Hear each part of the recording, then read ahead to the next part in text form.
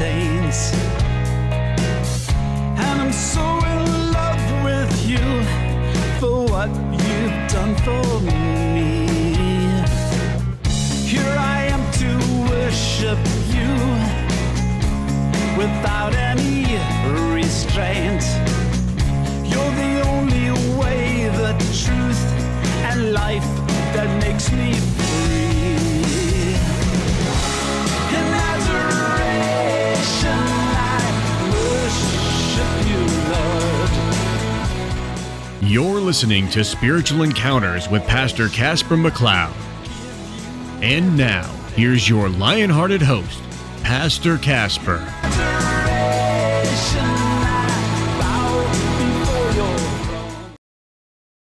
Welcome to another edition of Spiritual Encounters, and I am your lion-hearted host, Pastor Caspar, along with my dear friend, co-host, Shane Breaker, Pastor Brandon Gallups, and our producer, Barry Richard. You know, the way we can function today in the world, simply by learning to practice, doing what the Lord says, being a doer of the word, not a hearer only, so you don't deceive yourself, controlling your thought life, because God's not going to control your thought life. The Lord is in control. We know He controls everything, but He's not going to control your thought life. That's your job. So when you get thoughts that are poisonous, and we all get, bombarded with this stuff, just walking through every day, long term, you're probably going to develop some kind of disease, and addictions come from there. And research surely shows that thoughts are directly linked in your body through the mind, the body, spirit, soul connection, involving all the different nerves, chemical pathways through the hypothalamus gland, and we'll be talking about that at this conference again.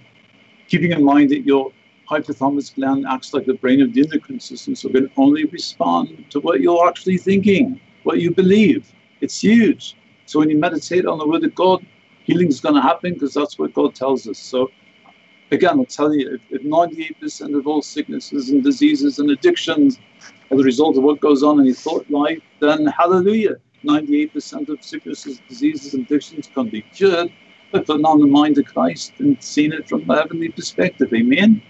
Pastor Brandon, how are you doing tonight? Man, I'm doing great, Pastor Caspar. Looking forward to this weekend with you in Holly Springs. And I'll just throw out there, I'm going to have some men with me that will be sharing some testimonies of their healing and deliverance and recovery from chemical addiction.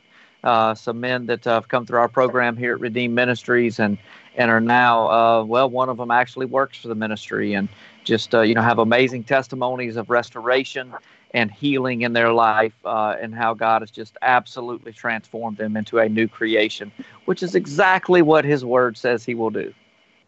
Hallelujah. It sounds like the gathering demoniac, somebody that was, came to your program and the Lord said, no, you're not following me out of the city. You stay here and tell them about me. Yeah, absolutely, brother. Absolutely. So that's the opportunity the Lord has given us this weekend. And I look forward to sharing that time with you, brother, as always. So we got a wonderful guest. Our friend Ali Siadatan is back, and then we're going to talk about crazy stuff. Iran, UFOs. I mean, he's a UFO, expert in the whole Nephilim thing that's unfolding here. Ali, welcome back to Spiritual Encounters. What's going on in your world today? Thank you for having me, Pastor. I'm so glad to be here and share what the Lord has put on my heart. Wonderful. It's a beautiful sunny day here, and the days are longer.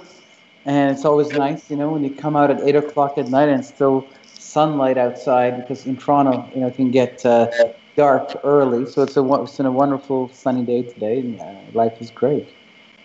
So last time we were together, Pastor Brandon was away doing a mission trip, but we talked about what was happening in Iran, and I just come back from UK, and people were asking me, like, well, how come the churches are folding and closing there? And I remember saying in an interview, several interviews, that's because, that's what happens when you teach religion over so many years, instead of sharing the gospel. So what is going on? Because the Iranian church is now the fastest growing church in the entire world. Who would imagine something like that unfolding? Yeah, absolutely. It's unexpected. I remember years ago, I bought this Lonely Planet guide to traveling in Iran. And I opened it up, and it said, the golden rule of traveling in Iran is expect the unexpected. Well, this kind of fits into that. God's spirit really is a mysterious spirit that travels through the nations and carries out the will of the Lord. So it seems that at this time in history, God had thought of a end times harvest from the Persian people. At the revolution in 1979, when religion came to the forefront, I would say that there was a group of the population that was very religious, but a lot of the large portion of the population was just or secular or kind of culturally religious, meaning that they just lived under a cultural umbrella. But the coming of an Islamic government forced people, I think, to look into religion and look into these revealed texts and ask themselves questions about what they actually believed in.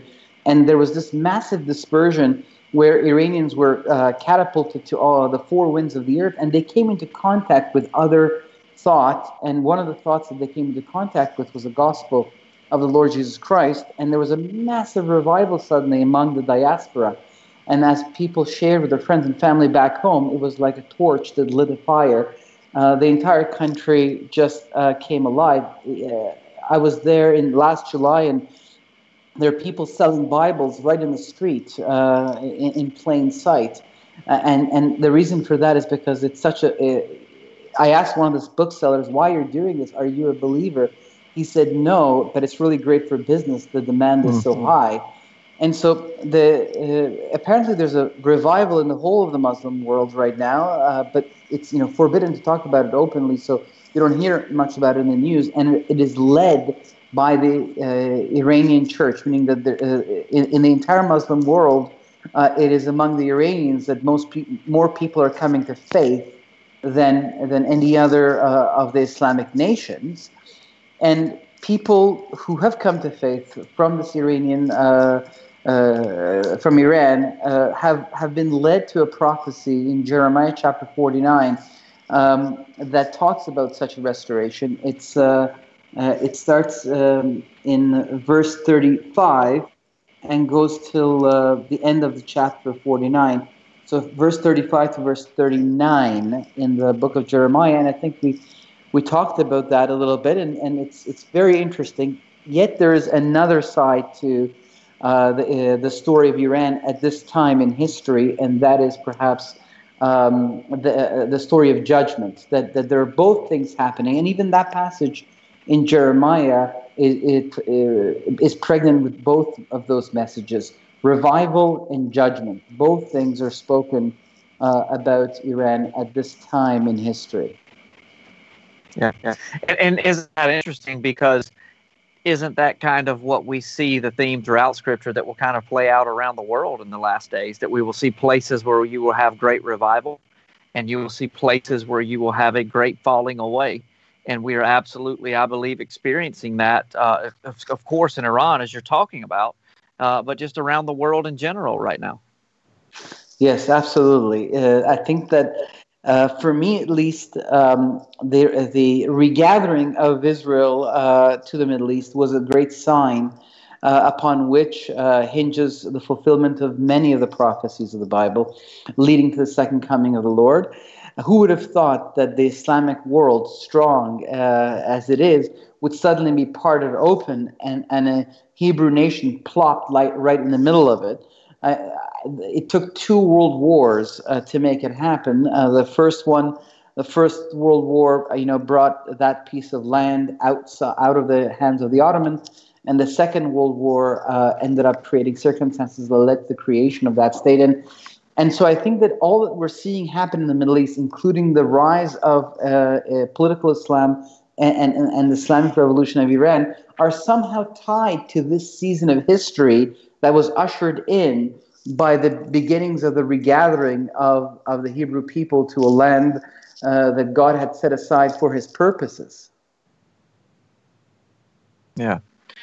It's interesting also, Ali, because you touched on it, but there's other prophecies obviously that concern Iran in the last days. Yes. And look, just so people may not know, you are Persian by birth. Yes, Is that it's correct? true. Yeah. Yeah. It's true. So very qualified to speak on this subject, and, Yes. and familiar with the interworkings of Iran and the culture and how things go there. But it's interesting. I just touched on this in Sunday school at our church just in the last couple of weeks, the Ezekiel 38 prophecy, Yes. where, of course, Iran is called by Persia, which a lot of people don't realize that the nation of Iran was called Persia until the 1930s.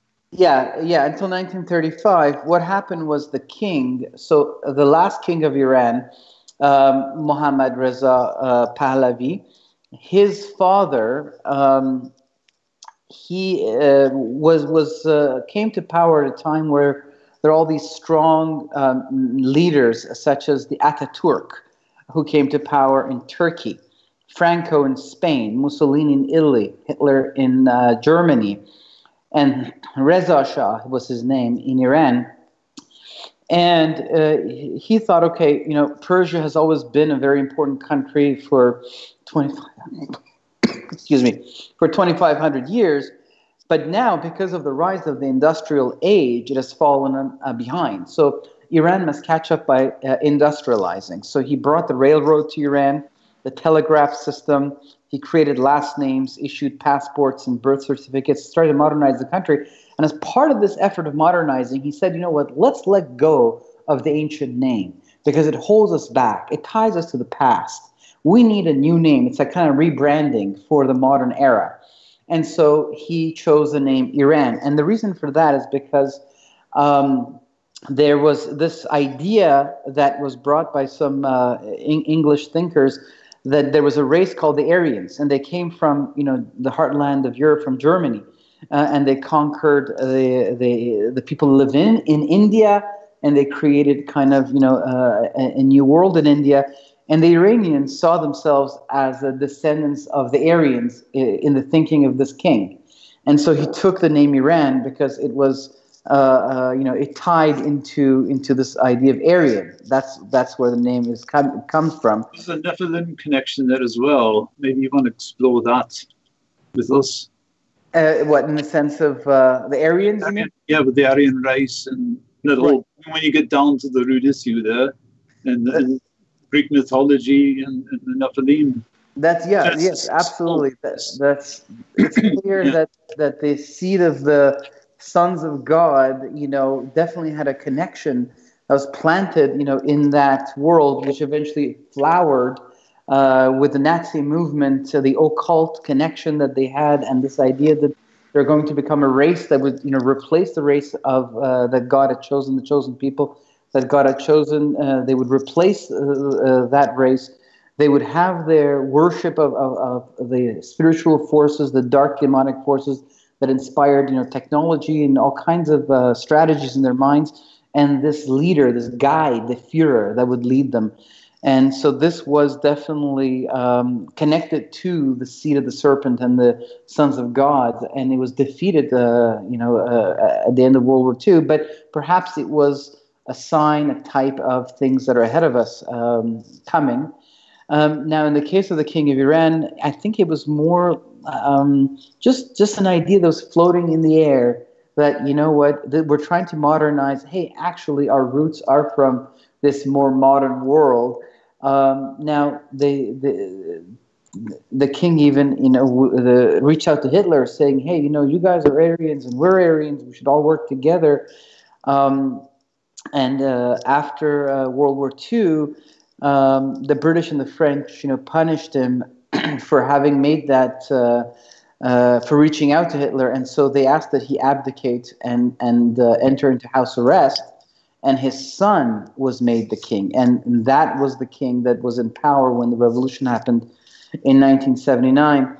Again, let me just interject for a moment, just to set the stage here, because from all appearances, Hitler was another stooge that was placed into power. Behind that, you've got the elite bankers like the Warburg brothers that financed both sides of the war. So you've got a group of people that are making tremendous fortunes on wars, world wars. They're orchestrating these things behind the scene. Of course, behind that layer, we know that the devil's behind all of it at that point, trying to cause as much havoc as all. And we got the thought police in hard work, like on social media now. You're basically looking at an Orwellian society that's unfolded from a result of all these things. Again, ignorance. So the word of God is the result of this thing. Yes, absolutely. The word of God is guiding light, because we're born, each generation, we're born into history. We have a very short lifespan. Our culture tells us what we should think. We don't really know how history got to where it got, and it gives a lot of room for dark forces to reinvent history for us. And so the Word of God gives us that bird's eye perspective, and tells us where we came from, how we got here, where we're going, why we are here, and meditating on it, studying it, hearing it. It's very important. It really is a light that opens our minds to what's going on and provides lots of answers. I think that everyone is thirsty for. I mean, people want to know the meaning of life. There really is an emptiness in every man that can only be filled by God himself. And I think that's why God has put that emptiness in us. So that when we look for various desires to fulfill it and we don't, then finally we come to him and he fulfills it for us. And one of those things that I think we crave is the meaning of life. And that is where the Word of God, at least the cosmic tale that it tells, provides a lot of answers to the question of the meaning of life, the purpose of life, our identity, the story in which we find ourselves, and where we are headed. And that gives lots of hope and meaning to life once you realize, wow, this is actually true. All the pieces add up. The archaeology is there. The prophecies add up. And of course, through the cross, we do have a connection with the Lord that is very tangible and real. And through the Holy Spirit, we come to experience the presence of God. Our prayers are heard and answered, and the Lord talks to us. And so he becomes very real. And it requires some meditation on the Word. And I hope that shows like this are here to share with people the fruits of what we have found as the Lord has led us into research. Again, we are looking at a time where we've got to manage the agenda as well. And so, I mean, unless people, the Lord says, seek, knock, and it'll be answered unto you, right? And we've got a lot of places that are offering lying signs and wonders. And we've got modern churches that are doing all sorts of witchcraft today that's been infiltrated, right? Because the enemy is like, he's running out of time. So we got this Hegelian dialectic, which is trying to manipulate us into particular patterns of thoughts and actions. And we got people are not aware of the artificial intelligence at this point that's controlling so much of things, and just in communications alone. We say things that they don't want. Immediately they're going to try to censor things. It's going to probably intensify in the next several months. I think we think about it. We observe that. We've got plans of the future, right? You got people having secret meetings behind highly secure doors who influence the economies, who influence controlling energy resources, the weather manipulation, like with HARP, artificial technology that are, these things are unfolding at a rapid rate. You got Elon Musk wanting to put a microchip in everybody's brain, by next year, starting doing we think about all this is going on, this whole new world order that the Bible talks about. We're watching this thing unfold. So you got all these people, behind closed doors making these, decisions that nobody else is allowed to be in on. The acceleration of the advent of technology and social change is plunging us into a world that is unrecognizable to previous generations. And I think that above all, it is this generation that needs the light of the Word of God, because the times we're being plunged in are so confusing, so full of deception, so altered, and so powerful with the kinds of toys that are being offered to us, that without this connection to God and to His Word, it'd be very difficult to not be carried into by the undertow, be carried into the wave of these changes, because they're very powerful. I mean, technology is like iPhones. We all have it in our pockets. Next thing you know, we start to have wearables. You wear glasses, you wear watches. then going into G5. then the G5 comes. Yeah. Yeah. Well, and isn't it interesting that with the technologies and everything that you just talked about, you kept using the word, it's plunging us into that. It's also plunging us right into the depths of prophecy. Exactly. Because all of these technologies play right into the hands of biblical prophecies. The biblical writers, John, Ezekiel, Paul, those that were taken and shown the end times, Daniel, it's hard for us to understand. They used the language of their day to explain things from our day and beyond. Yes. So how would John or Daniel have explained the internet or spaceships or drones or an iPhone, or a biometric scan of the eye, a retina scan of the eye, or a biometric reading of a thumb, or so on and so forth. They use the language of their day, or else they would have been looked on even crazier than they already were. And, I mean, it's just the truth. And so now here we are, 2,000 years later, and we see things written in the language of 2,000 years ago, describing things when you view it from that perspective in exacting detail that we're living in today. Yeah, like for instance, I'm writing right now about the chariots of God that are found throughout the scripture. Like it says in Isaiah chapter 66, that God will come with his chariots. Now the word in Hebrew is merkava or rikab, depending on the passage, but it actually means vehicle. That's what it means in Hebrew. And it has connotations of cavalry, like God will come with his vehicles, God will come with his cavalry. And but until today, there was no other word for vehicle but chariot. So biblical translators felt why would they call it vehicle? Because chariot was the only type of vehicle that existed. It would have been redundant. So they referred to it simply as chariot. But that led our minds down the road of, the horse buggies. And also the painters of the Renaissance that kind of tried to imagine how this all played out based on where they were in history. However, as you were saying, perhaps the writers of the Bible, when they talk about chariots of fire and horses of fire, are trying to capture in the language of their day something that they don't quite fully have a word for. That's right. And so they do that, and there's lots of examples of this, especially in biblical prophecy. For instance, we were talking about chapter 38 in the scroll of Ezekiel, and it talks about all of this warfare, and it puts it in the language of horses and shields and swords. However, we know that today we don't go to war using horses and shields and swords. We do have shields. They're just not pieces of metal. They're complicated electronic radar missile systems that shield us, like the Iron Dome in Israel, for instance, the Patriot system, all kinds of systems of ground to air, that shield us from incoming arrows. What happens with the bows and arrows? Will they turn into missiles? And what happens to spears? Will they turn into missiles? The swords turn into bullets, small, tiny pieces of flying metal. You've got horses. Well, horses turn into cavalry. So that's why even to this day the tanks and all that stuff is called the cavalry, because that's what happened. It became mechanized. So we went from horses to mechanized cavalry. And so when the Bible is talking about that, I think that the Lord is understands that we're smart enough when he leads us to see that this has never happened on the stage of history, and it is about the future, and we are now living in a time of modern warfare. And so I think he assumes that, yes, we will understand that this cavalry is now mechanized, and that is what Ezekiel is essentially pointing to. It's clear.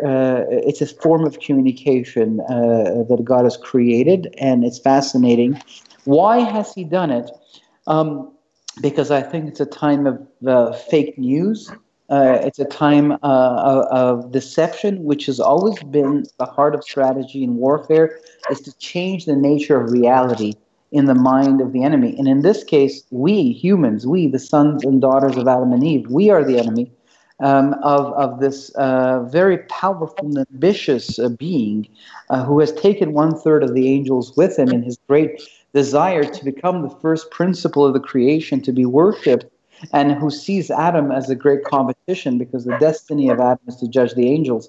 And so he deceives us and he creates false reality for us. And that's why today, above all, the Word of God is needed to counter this fake news because of television, because of the internet, where news is broadcasted and the minds of billions of people is shaped.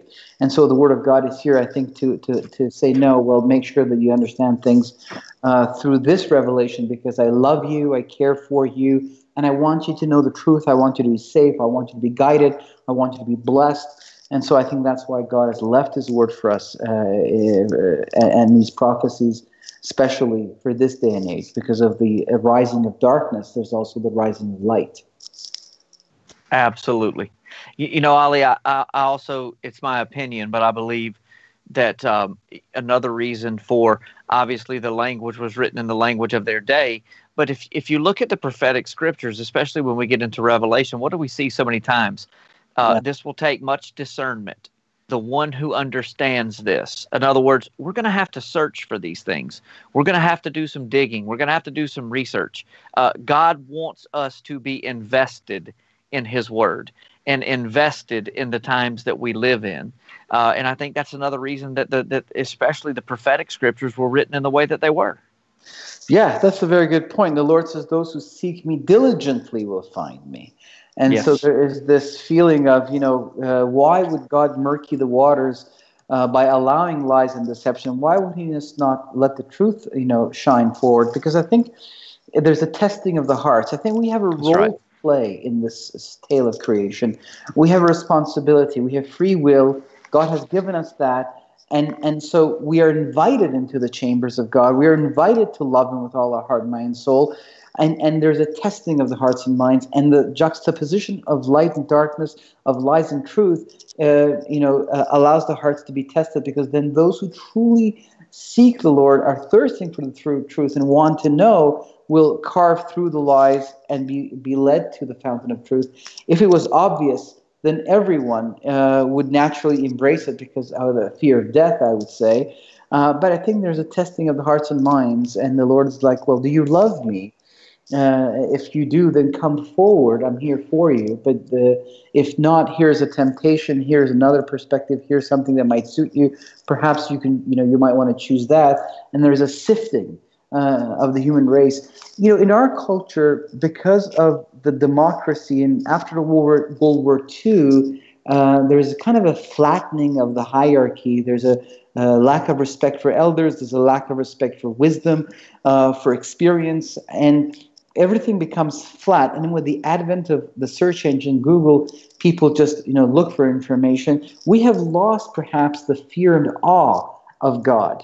We have forgotten that we are the creation of something else, and that we have to humble ourselves and understand that our life is in the hands of God. And so, yes, we do have to seek him and find him and love him. It's for our benefit. And regardless, this is the reality we find ourselves in, because we are the creation of something else. We're not completely lords of our own life. We don't even know where the earth is. We don't know where the universe is. We just pop out here and the adventure begins. We know very little.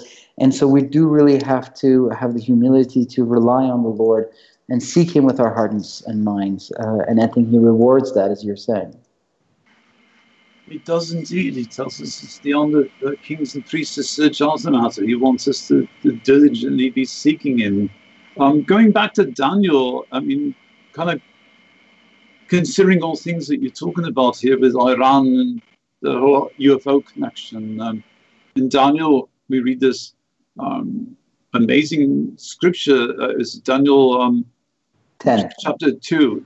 Back to chapter 2. Number 2, he says, where I saw iron mixed with miry clay, and they mingle themselves with the seed of man. Yes. But they shall not cleave one to another, even as iron is not mixed with clay.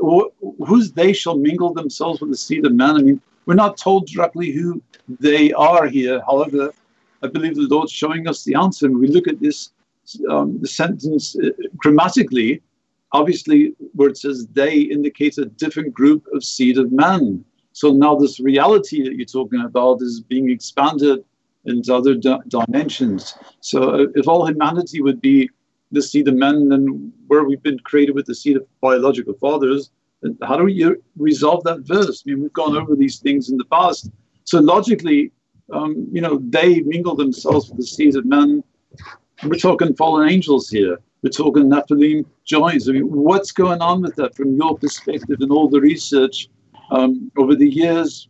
Something happened here. We can go back to the Genesis 6:4. But I mean, how is this playing out? You see, with Iran, and we got true revivals happening. We got the supernatural church happening. We got the remnant church, and we got the superficial church happening. We got lying signs and wonders on one side, and we got genuine, moves of God on the other. All sorts of miraculous things happening.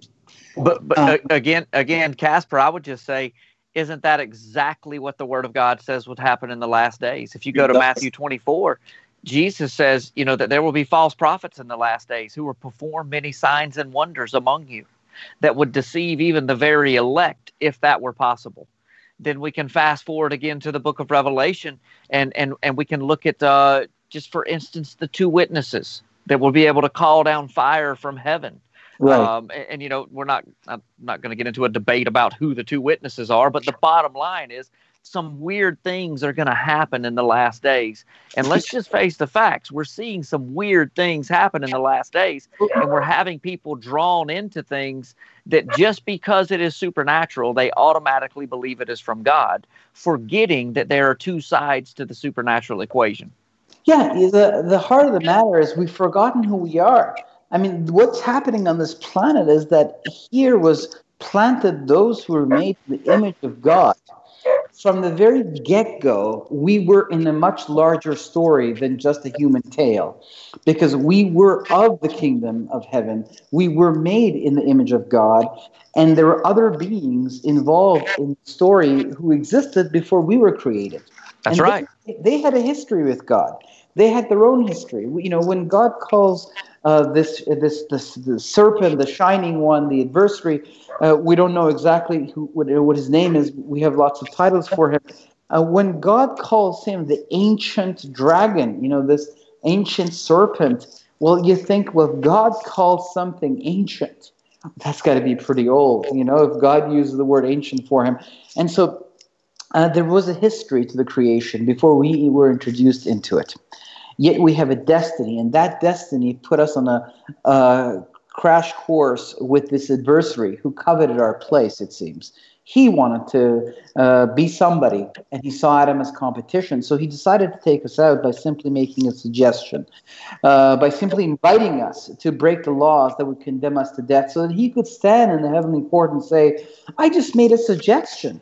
You wanted this man in this house of clay in whom you breathed your spirit to become the judge over the angels, yet I just made a simple suggestion and he took it. And so does he really deserve to become this great Adam? And this started our story, and in the sight of all of creation, God's response, of course, God could have killed us and started all over again. That's not a big deal for him. But he decided, God's response was to show tremendous love. And I think that there are many, many conscious, sentient beings watching this story, because, I think Paul says in Romans that the whole creation awaits, an expectation of the revelation of the sons of God from this planet. And so we have a lot of eyes on us. And so God then responds to this attack by showing tremendous love. And all of creation is witnessing the love of God. And all of creation is perhaps learning something about their God, that he is above all love. And so he turns this story around, and he makes what could have been a tragedy into a great victory and into a great exposition of love. And so we have this distance from God right now because of what happened in history. We know of him, but yet he's behind a veil. We know of our own immortality. Intuitively, we understand our soul is eternal, yet we have to face the inevitability of death.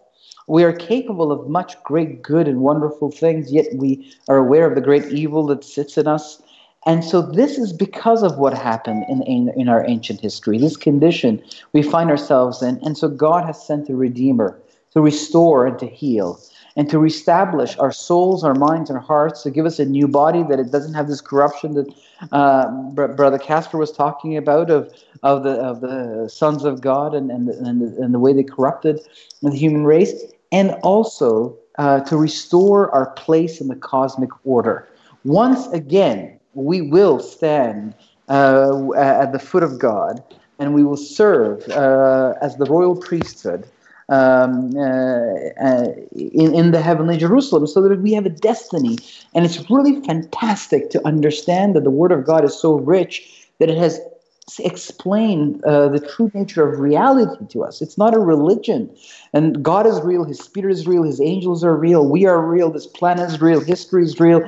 Our story has been a supernatural story from the beginning. And once we understand that, it becomes more palatable to see what's going on today, whether it's the fallen angels and the knowledge they're giving us, whether it's the seed that they're putting into the human world with the creation of hybrids that has been a constant in human history. All of this stuff makes more sense once we remember who we are and the story in which we find ourselves in, which has been a supernatural story from the beginning, which has been a story that has involved God and angels from the beginning, because we are of the world of God and angels.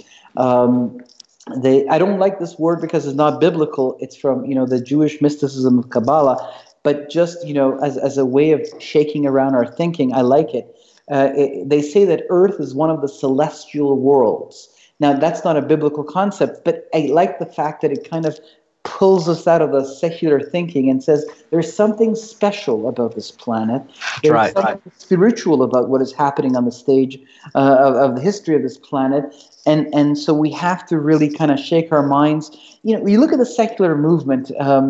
When did it start? Well, there is the two Babylons of Hyssop that talks about this idea that was hatched by this very top secret society called the Illuminati out of Bavaria, and that led to the rise of Bolshevism and communism and the rise of socialism and this whole idea of a secular paradigm that begins to cover the Western world and even all of Europe all the way to Moscow, and it kind of gives us a new way of understanding ourselves and the world in which we find ourselves, which contradicts and erases the history that God had informed us of.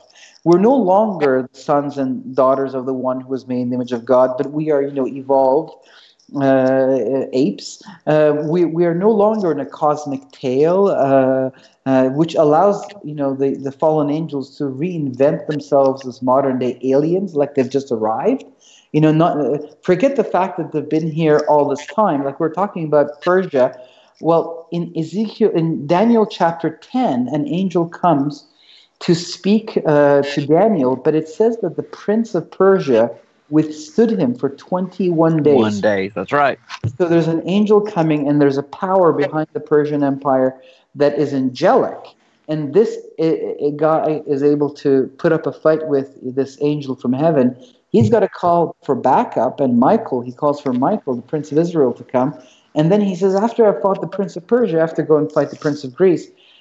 And so when I was in Iran in the year 2000, in December of 2000, we were driving down late at night, past midnight, in the desert with my dad and his wife. She was driving, he was sitting in the back seat, and I was sitting in the front seat. And we had a massive UFO sighting, which really kickstarted my research and led to the documentary UFOs, Angels, and Gods. And this thing was coming down. Eventually, it was perpendicular to the window. And I thought what I saw in the darkness of the desert night was a tube, a large cylinder that came out of the earth. And this thing went on top of it, and it went into the ground. and it went into the ground. It had an angle of descent. It was slowly coming down, and then it went on top of this thing, went to the ground. And you think, well, is this really new? But the Bible talks about the Prince of Persia. How long have these guys actually been in this land? Well, it seems that they were here already at the time of Daniel, and they're here today. And so you see there's kind of a larger timeline that we have to take into consideration to understand what is happening today in the world and why is all this crazy stuff coming together, because this is a culmination of a tale that began in the Garden of Eden.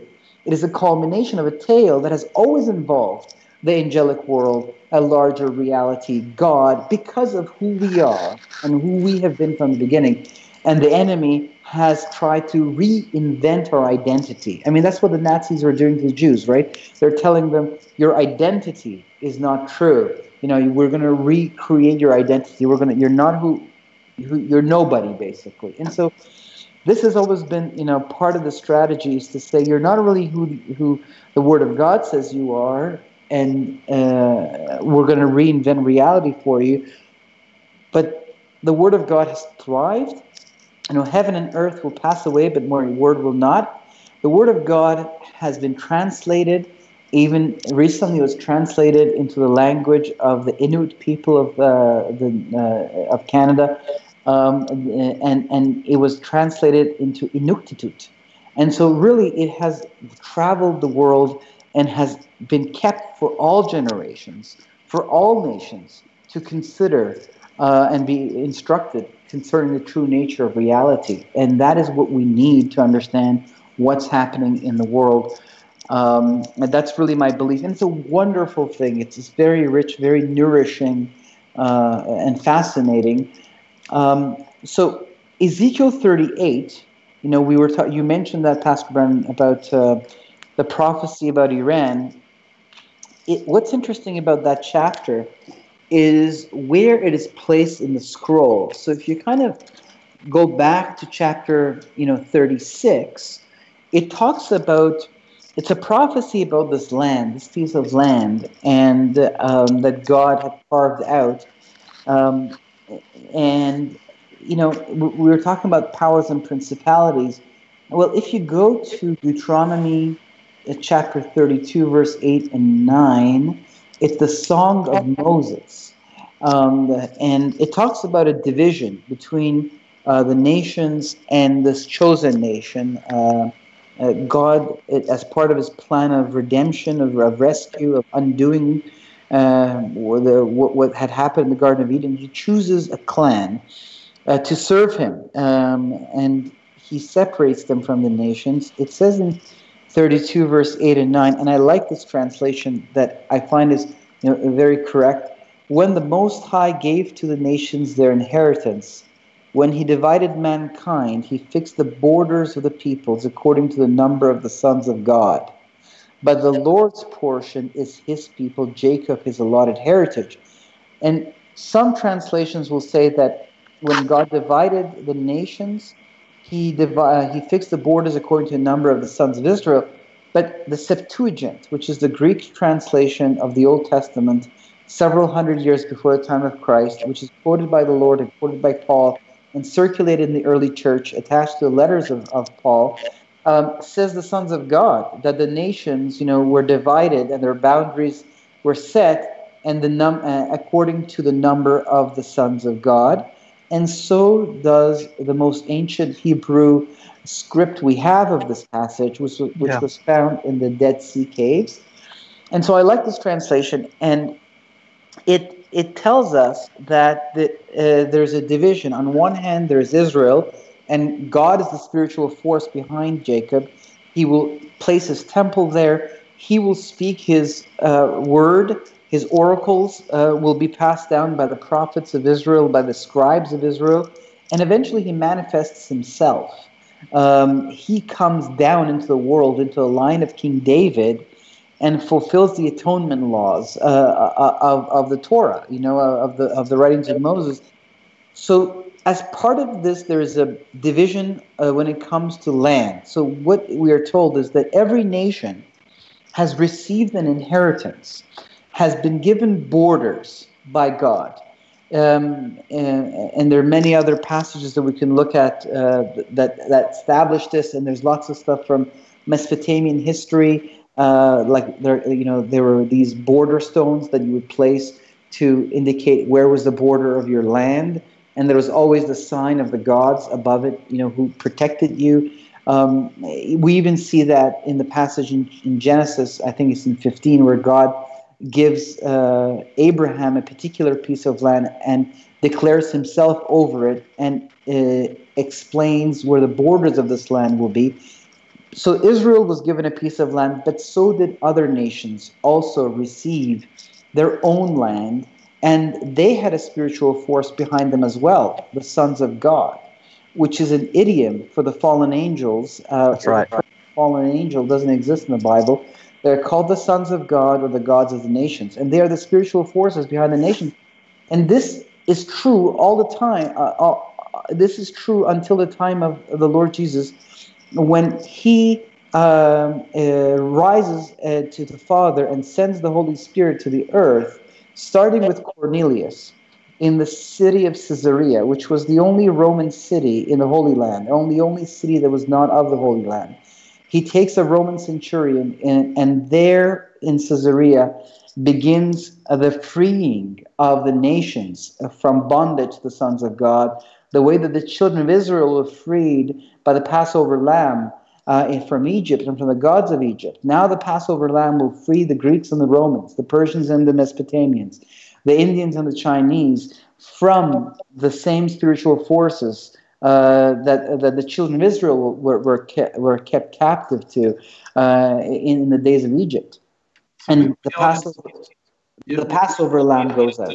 I mean, again, Matthew tells us, as in the days of Noah, we're there. We've got numerous reports of people claiming that aliens are living among us, people claiming they've been abducted. I've ministered to several of them over the years. There's a team of stem cell researchers at Rockefeller University, in New York, that are seemingly done the impossible, where they've combined human cells with an embryo of a chicken. I mean, this crazy stuff is going on around us. We've got bioprinting today.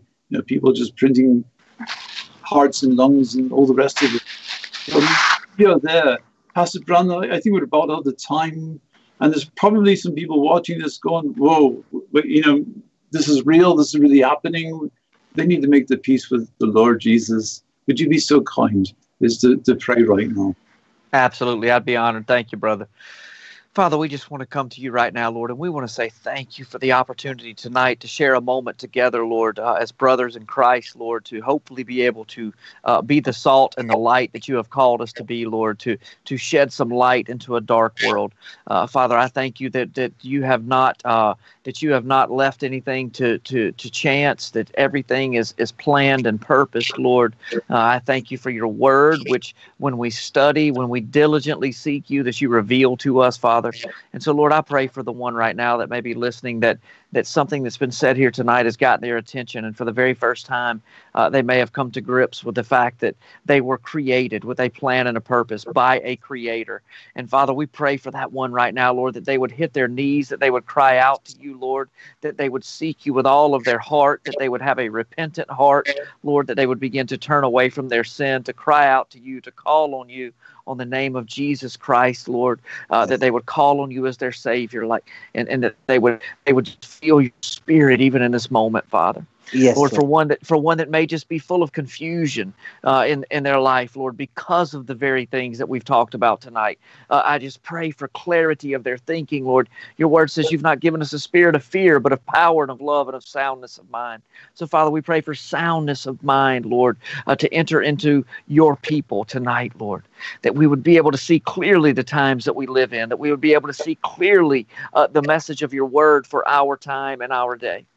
Father, we thank you, Lord. We love you and we praise you in Jesus' name. Amen. Amen. And hallelujah. And if you prayed along with Pastor Brandon, let somebody know. You can contact us here at the upperroomfellowship.org and redeemministries.org, and we'll do everything we can to help you along on the journey. And as Ali's a wealth of knowledge, not to worry, he'll be back to share some more. And we'll see everybody here, there, and the air. God bless you. God bless you.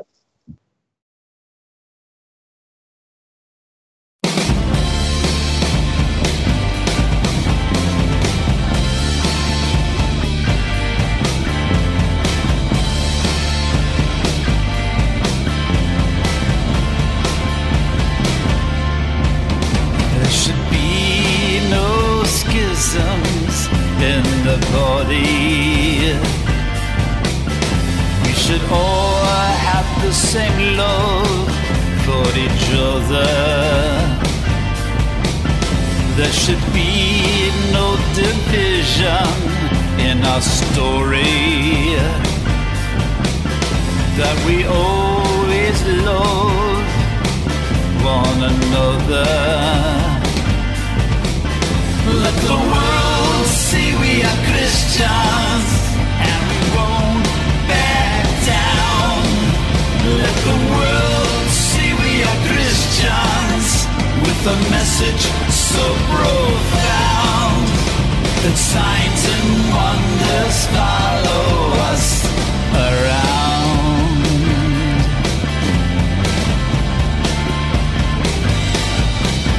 Let us praise the name of Jesus and do his word. By one Spirit we're baptized into one body. Let us stand together and not be deterred, that the Holy Spirit surrounds us in his glory. Let the world see we are Christians, and we won't back down. Let the world see we are Christians, with a message so profound, that signs and wonders follow us around.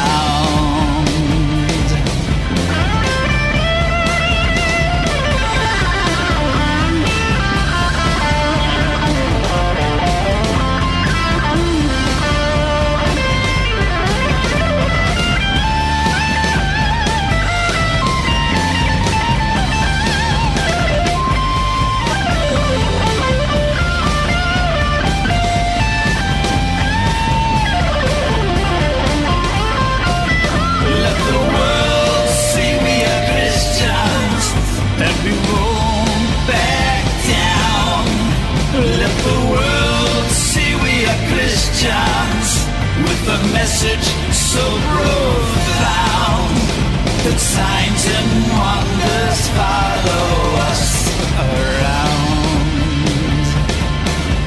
Let the world see we are Christians, and we won't back down. Let the world see we are Christians, with a message so profound, that signs and wonders follow us around.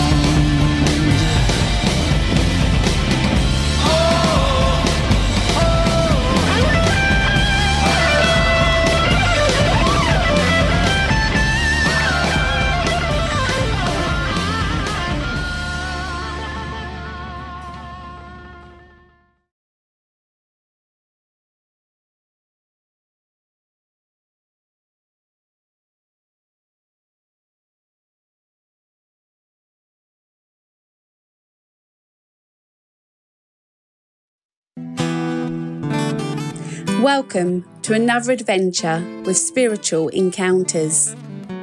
We are here to help represent God's work, not ours. Besides the insightful biblical teachings shared by our host, Pastor Caspar, we are also very blessed to be able to bring you outstanding interviews with some of the most sought-after deep thinkers and voices in Christendom today, helping to make a difference in this world for Christ's sake. We want to keep it that way, to be truly effective in internal matters, truly demands on prayer and being led of the Holy Spirit. If you, like us, long to see the Lord Jesus, Yeshua, glorified here through spiritual encounters, we invite you to join the prayer team. There is nothing more exciting than participating in intercessory prayer with the King of Kings and the Lord of Lords. We are a totally faith-based ministry, and so please give and support spiritual encounters as you are led. Truly, grace and radio have a lot in common. Grace is free to us, but costs Christ an untold price we may never fully understand this side of heaven. Radio is also free too. It costs nothing to turn on your dial or stream audio, but it costs us a lot to stay on the air. Spiritual Encounters is almost entirely listener supported, a privilege, but rare things in these days of big church radio corporations. We've carefully trimmed our budgets to all but wartime essentials, but operating costs are a fact of life. If you've been blessed through our programme, here are some ways you can give back as the Holy Spirit leads. Consider becoming an underwriter by contacting us, or simply go to the upper room, fellowship.org, and scroll down on the main page to donate.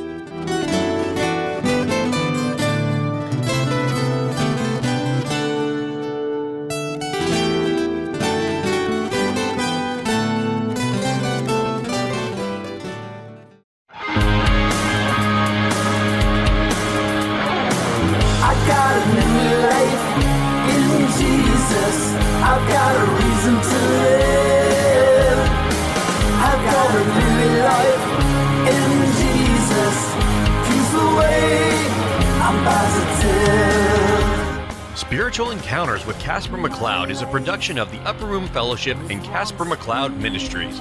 Visit us at theupperroomfellowship.org.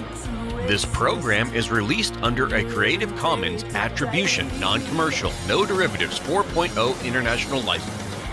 The intro and outro music is performed by Caspar McCloud from his album, Communion, available at theupperroomfellowship.org.